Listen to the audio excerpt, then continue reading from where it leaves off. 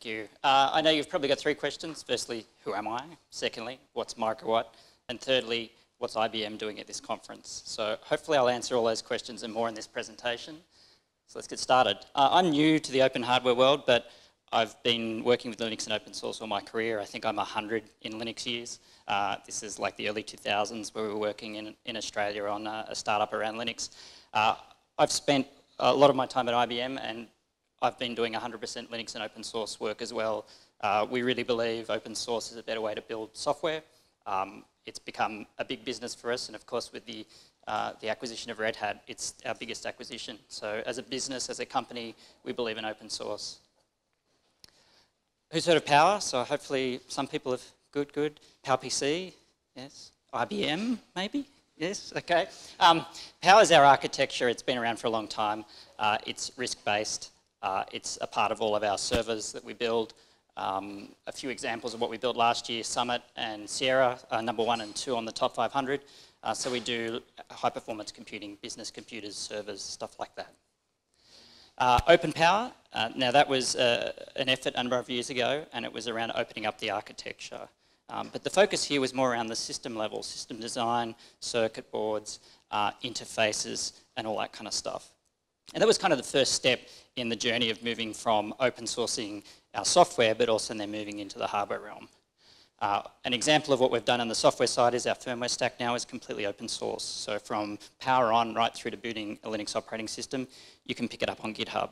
And that same software stack is the same the same firmware stack that runs on, for example, Summit and Sierra. So we really believe in open source as a better way to build products. One of our partners builds a nice development environment. So it's a Power 9-based box. It uses the same open source components. And they're very big on user-controlled hardware. So basically everything that runs there, even down to the PLDs, the CPLDs and stuff like that, you can get to the source too. The next step, and this is what was announced in August, and the next logical step, and something we've been hoping to see for a while, was basically opening up the instruction set architecture as well. So we've been through a progression of open sourcing all our software, open sourcing our system designs. The next logical step, obviously, was to open source the instruction set. So it's licensed now to the Open Power Foundation, which is part of the Linux Foundation. And as well as that, we offer a royalty-free license, including a patent grant, so that you can implement your own chip. So the next step, what are we going to do? And so as I said, I'm a software person. I'm not a very good hardware person. I don't think I'm holding that soldering iron quite right. The other thing I'll note is my wife keeps telling me I've got to spend more time, or I've got to find more time to have a holiday. And I think my view of a tropical holiday and hers is probably not exactly the same. Oh, gosh. I don't pass anything here, do I? I've worked, yeah, the eyes are sorted, but I'll go back and work on that. Thanks for pointing that out. So what's Microwatt? Microwatt was a simple effort within IBM from our software group, some of our software people. It was predominantly me. It was an idea a couple of months before we announced in August that we just needed something interesting to show. So we were working towards opening the instruction set architecture. That's all well and good. What do you bring at that announce? And so that was basically a very small power core. It uses what we call the fixed point scalar subset. So it's simple. It's maybe 100 and something instructions, not that hard to implement. It's written in VHDL 2008, and I hid in the corner, but you're completely right that IBM does a lot of Verilog. It does a lot of VHDL as well, and the reason why I chose VHDL was I was quite interested to use it as a bit of a pipe cleaner to see what the open source tools were like, see how good the support is, and that was really one of the reasons why we picked it. Obviously, we're using GHDL, and it's available on GitHub. Very simple. It's not going to set the world on fire. A couple of stages of fetch, decode, execute, right back. As I said, it's meant to be simple, easy to understand, and show just how simple a compliant power core could be. The other important thing is we used a bunch of components from the open hardware world. We do it all the time in the software world, but obviously we wanted to do the same in the hardware world. We concentrated on the core, and everything around it was just we'd pull in components where we could. So we put it out late August and threw it up on GitHub and waited for the first commit. What do you think the first commit would be? I think correct. It was Olaf, and it basically was a couple of hours, I think, and already he'd sent us a commit and said, here's FuseSock support. And it was interesting because I didn't know about this project actually, and it saved us a whole bunch of trouble with obviously the vendor tools, some of the proprietary tools that are quite painful to deal with, proprietary FPGA tools, and so that was fantastic. And that was literally, I think you seem to be a couple of hours. We put anything open source out in the hardware world, and FuseSock support appears in about 2 or 3 hours. It's crazy. In the last month, so we've been out for a month, what's happened? A lot of stuff's happened. We've got DRAM support, thanks to Ben back home and Florent, who I think is here somewhere. Yep, fantastic. That's been really good, right? And again, we've reused a bunch of stuff. We didn't have to implement anything ourselves, and that was brilliant. I think Tristan might be here too. Yes, fantastic. A lot of support from the GHDL side. We're really keen to start seeing some of this synthesis stuff that you're working on, and when we can get that natively through to the open source tools, I think that's going to be brilliant. We have done a translation across to Verilog. Mikey back home has been doing it, and we're quite keen to get on top of the Yosys and the next PNR, place and route tools and all that kind of stuff. I think that's going to be very interesting for us. A few other contributions around the place. We've got a hardware divider and pipelining, and Tim's also been helping us along the way with just his knowledge of FPGAs, so that's been great. Just quickly, some of the things we think we got right. We started very simple. We basically built it from the instruction up. So we basically verified each instruction, and then once we knew everything was solid, it wasn't much effort to bring the CPU up. We started with something interesting, MicroPython, which is something small, but also quite interesting to play with and quite useful. And we also hope to make it easy to use. Basically, you git pull, you type make, and away you go. A strong focus on testing. There's a make check so that everyone who's playing with it can quickly work out if they've broken the core or not. There's a bit of a CI on GitHub, and so the flow all works through GitHub.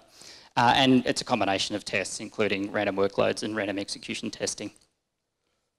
Well, another thing that was interesting, we had the advantage, we had a highly capable Power 9 core, so we used that as our gold standard for verification, which is really quite useful because we had an endless supply of random data that we could match up against. So it was very quick for us to use that to verify and build upon what Power 9 provides.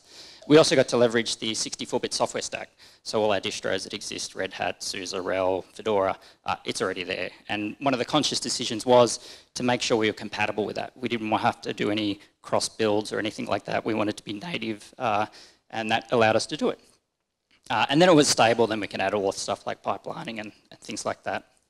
The other thing was we wanted to focus on the core and just use open source components around it, and that's what we did, and that's been fantastic.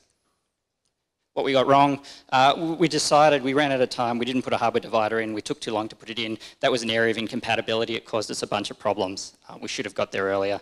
To start with, we didn't simulate from end to end. We cut a few corners, and again, it was a 2-month part-time project. We thought, it's good enough, let's throw it out the door.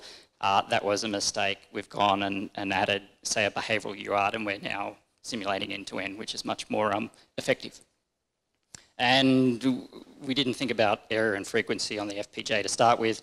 We're fixing some of those sins now. Again, it was a conscious effort really to get out the door as soon as possible and then work on the problems. Another thing, the vendor tools are painful just to do a lot of this stuff. Yosys has been really good, so it's much easier for us to play with things, look at costs, look at performance, all that kind of stuff. So, that's been really good, and we want to use that some more. Some of the bugs have been epic. That's the double character print, which it was completely functional. It just would print 2 characters. We quite liked. Next question is why we're doing this. And there's a number of reasons why IBM opened the architecture and all that kind of stuff. I thought I'd just mention some of the reasons why I think it's important and maybe that might resonate with the community here.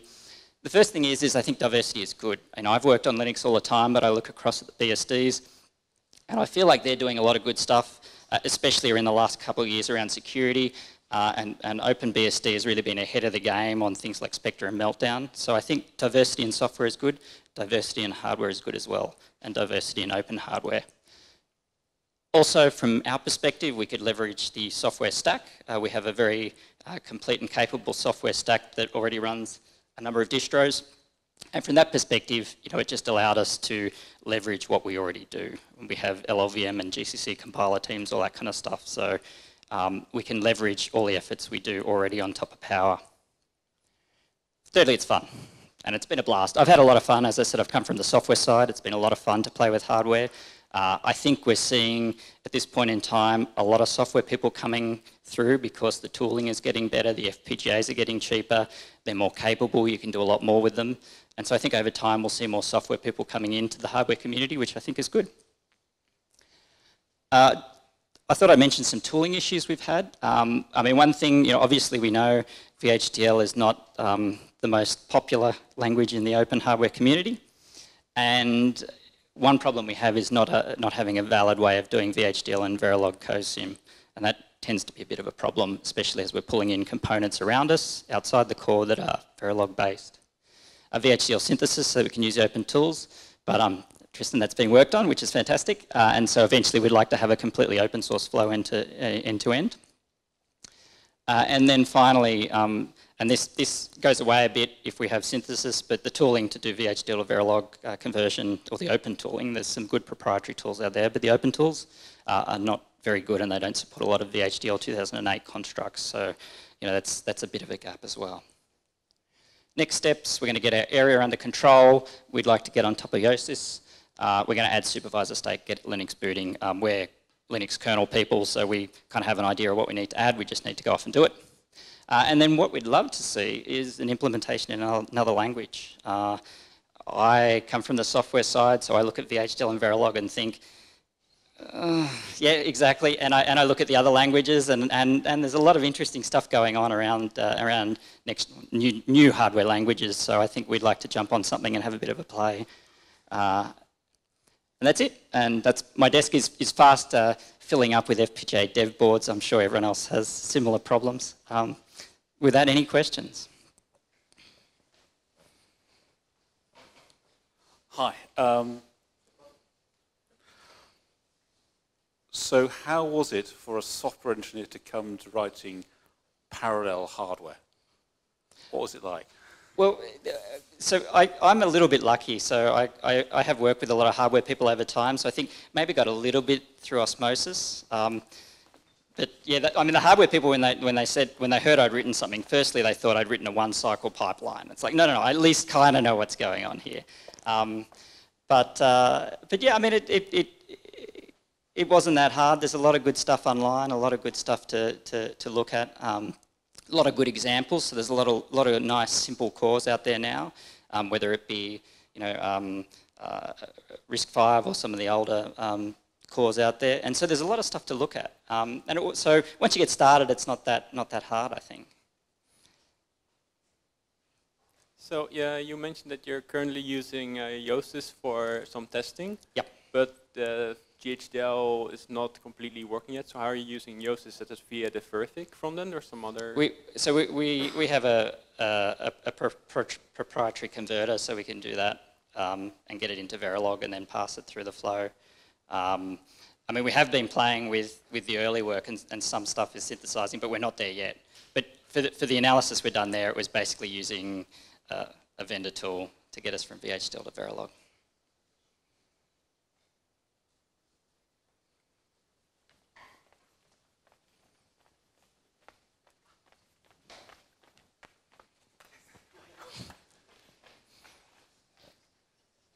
Sorry to grab you again, but Yep. two things. Yes. My personal project is actually written in VHDL, has been since 2009, and I'd like to say thank you so much, Tristan. You've given me GHDL, awesome, I can do stuff anywhere, including the pub.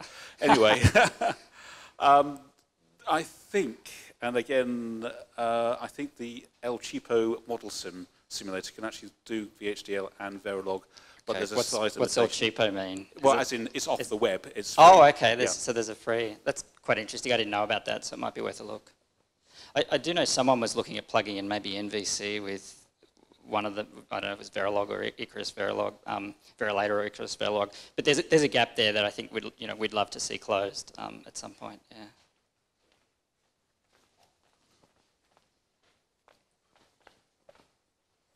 So you mentioned specifically 2008. Is there anything you use beyond the all keyword of 2008?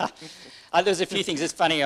We tried to be really, really boring with what we supported, but then as every time we added a new vendor tool, something, 2008, you'd think by now that they'd have reasonable support, but yeah, exactly. Disastrous, right? Coming from the software world, we're not fantastic there, but at least you'd think by this stage, you know, C++, whatever, you'd be supporting it, but no. And so it's getting worse and worse over the time, so we're supporting even less and less, and maybe it might just be the all word by the time we're finished, who knows. But yeah, definite problem. So question about open power is not a new initiative, right? So it's 2013 was the beginning of it, and it seems like it's getting more open recently. Yep. Like it's opening open power, and what is the next step of opening more of open power? Because you know all these licensing questions and copy and all related infrastructure questions is how open is actually. Yep, and yeah, I mean we had been pushing internally to release the ISA because it was the next step, and it was a gap. So now that we've opened that bit, I'm not sure what else. I mean, our BMCs are all open source now, so we use OpenBMC, so the entire stack there is open. So I think we're running out of things to open. Maybe I'm out of a job.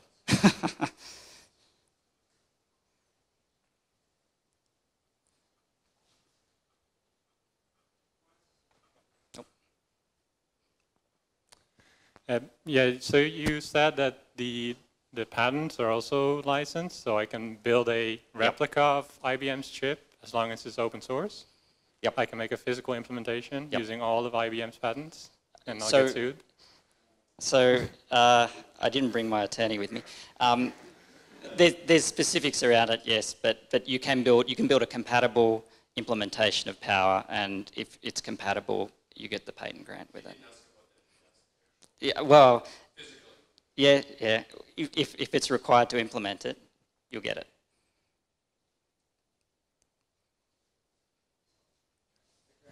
Cool. Thank you.